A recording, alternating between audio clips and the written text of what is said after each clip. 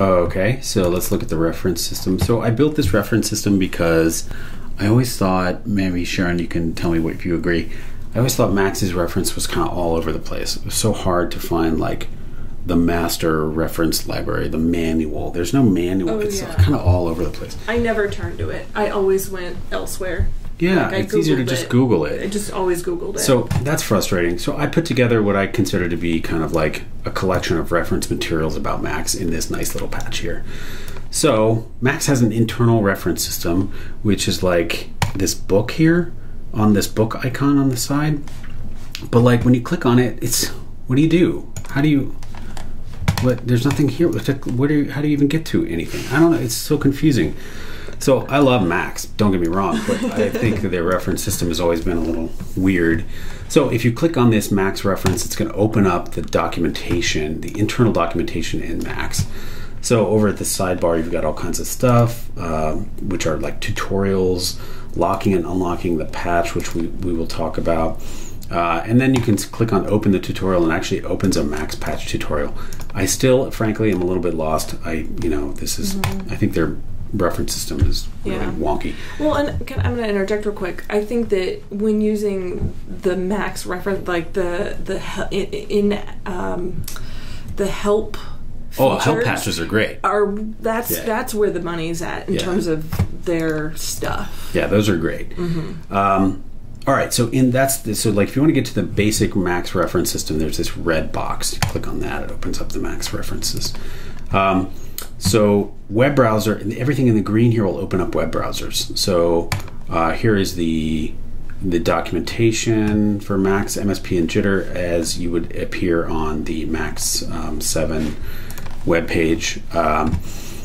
Likewise, I made a spreadsheet. So this middle button here takes you to the spreadsheet that I made out of frustration because I could never find anywhere in Max a complete list of every Max object in existence. Right. So I actually made one, and the name of, so there's columns here.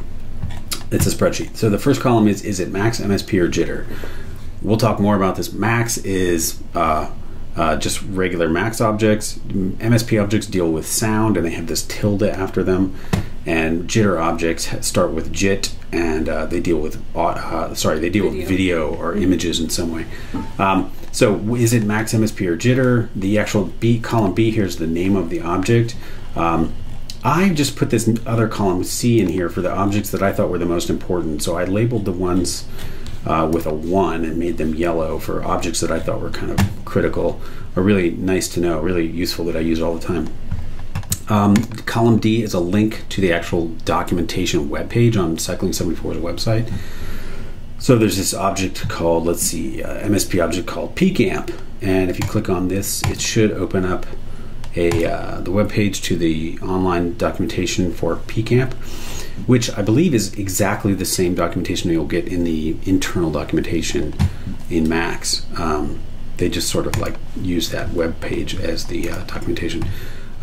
There's a nice browser. There's a nice video here about patching mechanics on their site that I wanted to link to because it shows some stuff I didn't even know about, but just like, how to move around the Max interface and how to patch things together really quickly and easily. So that's a good reference. And then we have Max, MSP, and jitter in these yellow boxes. Now I made some objects. Wait, what happens here if I press on this? This takes you to a functional listing of all Max objects. And then there's a similar thing for MSP and jitter, a functional listings of just lists of all these objects. Now what I did was I went through and I took those functional lists and I turned them into Max patches themselves, which sounds insane. And it is. I spent like a whole day doing it.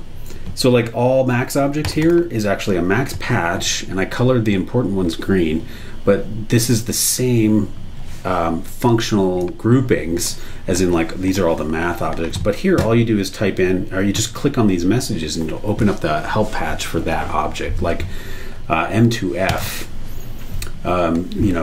This is the help patch for M2F, which turns a MIDI note into a number or frequency. This is an insanely awesome resource. Yeah, this is cool. This is like what I wish they would just do. Maybe they'll hire me. There you go. Great. I've always dreamed of working for Cycling 74. Actually, now it's Ableton, so they're Germans. Scary. They'll probably get all serious now and like make Macs like really work well. Just kidding, it works well. All right, so I have all Macs objects here. These are non-MSP, non-jitter objects. The MSP objects, same deal here. This is all the MSP objects, and I colored the green ones. The green ones are just the ones I use all the time. Don't read too much into that. They're all cool. Just the green ones I think are extra special. You could get lost in this in a fun way, in like the best kind of way. Same thing with jitter. This is all the jitter objects. And remember, these are functional listings. So like math operators is like all the things related to math in jitter. So, other people might not organize them in that way, but that's the way they were organized in the on the Cycling 74 website. So, okay. And then I have a nice little intro to MSP, a link here. It opens up the Max help patch, or the tutorial 1, which is like the intro to MSP. Same way with the MSP tutorials, it links to that, and you can see they have a lot of good tutorials on the Cycling 7. Their content is good. It's just hard. It's just hard to find it. It's hard to navigate. Okay, so we're at 6 minutes, so this is going to be a little bit of a long one.